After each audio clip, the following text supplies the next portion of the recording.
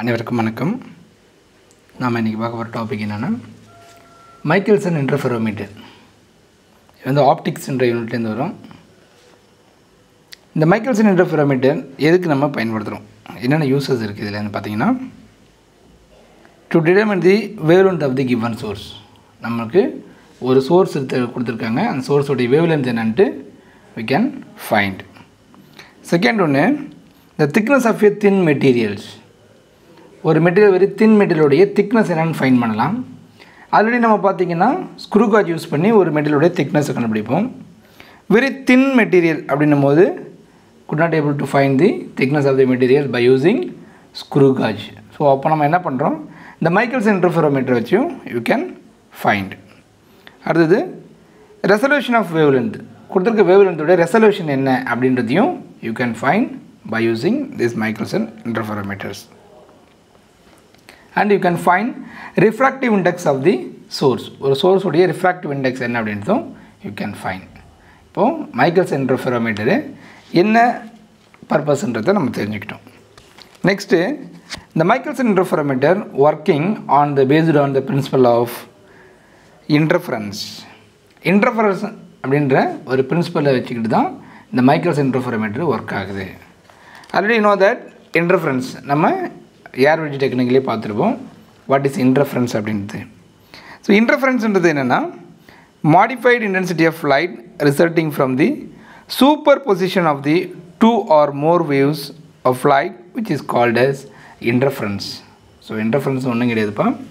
இங்கே பார்த்தீங்கன்னா இந்த லைட் சோர்ஸ்லேருந்து வர சோர்ஸு இந்த செமி சில்வர் கிளாஸ் படுது. இங்கே வந்து டூ வேவ்ஸாக கிரியேட் ஆகும். ஒன்று வந்து ரிஃப்ளெக்ஷனு, இன்னொரு ஒன்று வந்து ரிஃப்ராக்ஷனு. இந்த refraction and refraction waves come back from the two mirrors, that is M1 and M2.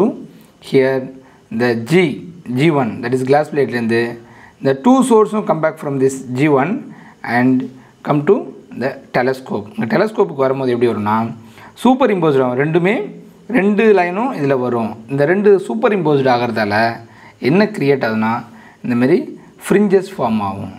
இந்த ஃப்ரிஞ்சஸ் வச்சுக்கிட்டு தான் we can find the thickness of the materials, right? This is the principle of Michelson interferometers.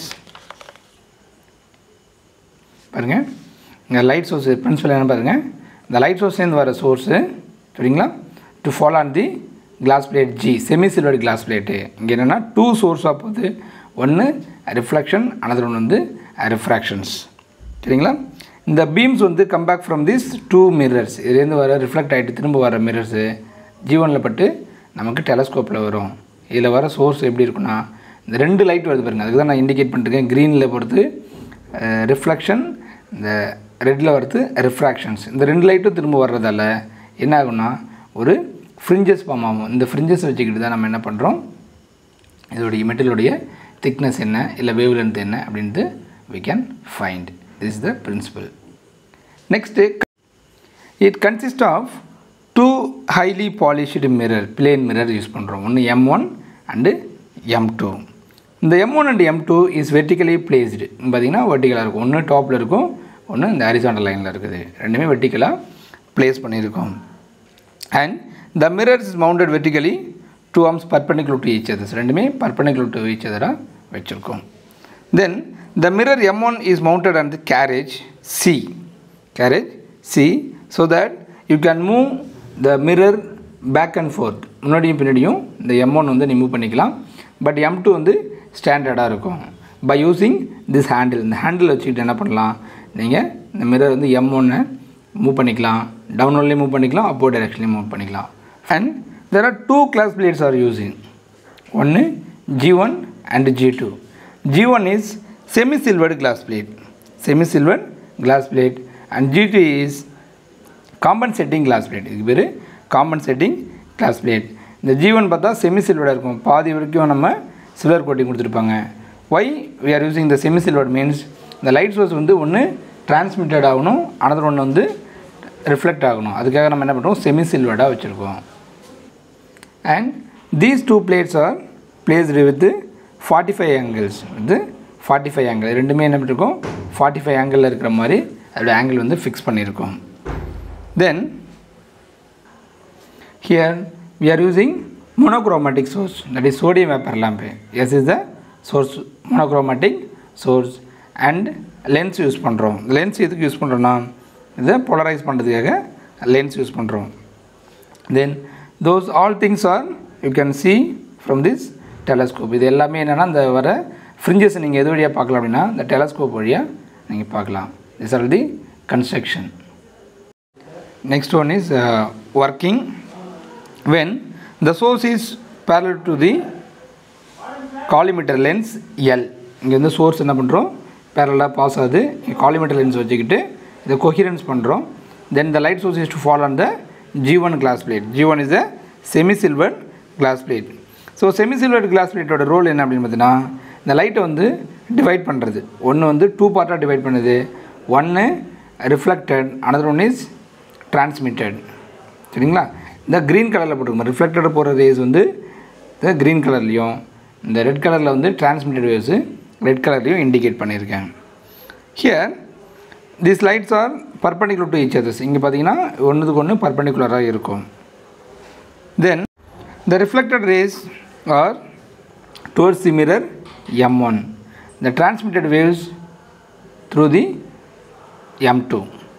Then these lights are fall on the normal mirrors M1 and M2 and reflected back along the original path. அதே பாத்ல திரும்ப reflect ஆயிட்டு வரும். Now the light is reflected by the mirror M1 passing through the G to reach the telescope. Then second one M2 ல இருந்து படுற source reflect ஆயிட்டு G1 ல பட்டு மறுபடி semi silvered glassல படுறதால இங்க telescope வந்து reach ஆகும். At the same time the G2 எதுக்கு யூஸ் பண்றோம் அப்படினு பாத்தீங்கன்னா சரியா compensator glass plate இந்த M1 ல இருந்து வர light source G1 ல பட்டு immediate telescope வந்துரும். Then the M2 ல இருந்து வரது என்ன பண்ணோம்னா reflected to M2 இல இருந்து வந்த reflected ஆவற இது வந்து pass ஈவனா இங்க வராது. அதுக்காக தான் நம்ம என்ன பண்றோம்னா G2 ன்ற ஒரு glass plate யூஸ் பண்றோம். இந்த G2 ன்ற glass plate என்ன பண்ணும்னா தெரியுங்களா இங்க வர சோர்ஸை காம்பன்சேட் பண்ணும். இப்போ இல இருந்து வர சோர்ஸ் ஃபாஸ்டா வந்துச்சு அப்படினா இல இருந்து வர சோர்ஸ் லேட் ஆகும். அப்போ ஒவ்வொரு லைட்டும் வந்து ஒரு லைன் வந்து டிஃபரண்ட் டைமிங்ல வந்துச்சு அப்படினா சூப்பர் இம்போஸ்ட் ஆகாது. சூப்பர் இம்போஸ்ட் ஆகும்போது தான் நமக்கு என்ன கிடைக்கும் இந்த ஃப்ரிஞ்சஸ் ஃபார்ம் ஆகும். சோ அதுக்காக தான் நம்ம என்ன பண்றோம் G2 ன்ற ஒரு glass plate வைக்கிறோம். இந்த glass plateம் 45 ஆங்கிள்ல இருக்கிற மாதிரி தான் வைக்கிறோம். சரிங்களா? இது வந்து பாத் டிஃபரன்ஸை வந்து கண்ட்ரோல் பண்றது யூஸ் பண்றது அந்த G2 காம்பன்சேட் பண்றதுக்காக யூஸ் பண்றது G2. Now the both source from M1 to G1, M2 to G1, then the source reflected rays and transmitted rays superimposed to reach the telescope. இப்போ superimposed ஆகும்போது என்ன பண்ணா நமக்கு fringes இந்த போல fringes form ஆகும். This interference pattern எப்படி இருக்கலாம்னா ஒன்னு straight line-ஆ இருக்கலாம் or parabolic-ஆ இருக்கலாம் or circular-ஆ இருக்கும். Which is depends on the types of fringes. M1 and M2 பொறுத்து தான் இது இந்த fringes form ஆகுது. If in case M1 M2 ஒரே லைன்ல கோஇன்சிடென்ஸ் ஆகுது அப்படினு பாத்தீங்கன்னா ஒரு black கலர்ல ஒரு fringes-ஆ இருக்கும். fringes இருக்காது ஒரே black-ஆ இருக்கும். If in case M2 M1 வந்து parallel-ஆ இருக்குது. சரிங்களா? parallel-ஆ இருக்குது line source and M1 is exactly perpendicular to the M2. M1 வந்து M2 க்கு directly perpendicular-ஆ இருந்துச்சு அப்படினு பாத்தீங்கன்னா எக்ஸாக்ட்டா perpendicular-ஆ இருந்துச்சு அப்படினு பாத்தீங்கன்னா இது போல circular fringes form ஆகும். Then third one is when the mirror M2 is intersect or virtual image in the air film enclosed with the air wedge. So நம்ம அந்த air wedge போல a small wedge gap இருந்துச்சு அப்படினு பாத்தீங்கன்னா அந்த lines எப்படி இருக்கும் அப்படினா இந்த மாதிரி லைன்ஸா இருக்கும். அந்த fringes எப்படி இருக்கும்னா லைன் fringes ஃபார்ம் ஆகும். சரிங்களா? இது எப்போ அப்படினு பாத்தீங்கன்னா M1 M2 சூப்பர் இம்போஸ்ட் ஆகுது. M1 M2 லைன்ஸ்ல இருந்து வர சோர்ஸ் இருக்குல்ல இது என்னன்னா சூப்பர் இம்போஸ்ட் ஆகும்போது இந்த மாதிரி உங்களுக்கு ஒரு லைன் மாதிரி fringes ஃபார்ம் ஆகும். லைன் fringes ஃபார்ம் ஆகும். சரிங்களா? From these fringes you can find the fringe width. Fringe width வச்சிக்கிட்டு you can find the thickness of the material or wavelength of the source or refractive index of the medium. இது எது வேணாலும் நீங்கள் கண்டுபிடிக்கலாம். Thank you.